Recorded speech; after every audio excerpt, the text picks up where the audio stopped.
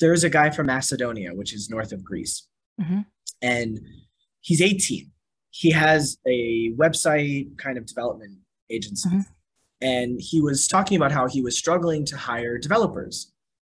And I realized that his problem was there's two solutions. Either create a pipeline to hire more people faster, or fire a salesperson because they're too successful.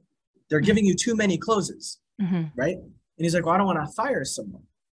I was like, yeah, but you have a problem serving your clients. And if you can't get the hiring done, you can't serve them, and they're going to be pissed because they've paid you and you can't serve them. Mm-hmm. So you're going to probably end up having to fire someone. But do you track the number of leads?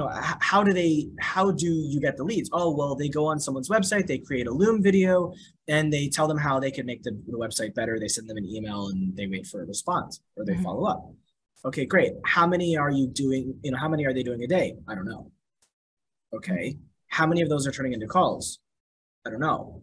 Okay. How many of those are turning into offers? I don't know. How many of those are turning into closes? I don't know. Fantastic. Go figure that out. Mm-hmm. Because if you don't know all of those numbers on a whole and an individual salesperson, Mm-hmm. you don't know who's doing the better job. And don't stop at this person is doing 20 reviews a day and this one's doing 8, therefore this one's better. Because if you know all of the numbers and you accurately measure them, you may discover that actually the one doing less reviews a day is closing a higher percentage because they're doing more detailed videos and having better calls. Yeah. So it's only once you know all of this information Mm-hmm. that then you know who to fire. Mm-hmm. But because you currently have to fire someone and you don't have this data, you're going to burn money for the next month or two trying to figure out this information so you know who to fire. But at the same time, you still have the problem of not having the people to serve the clients. Mm-hmm.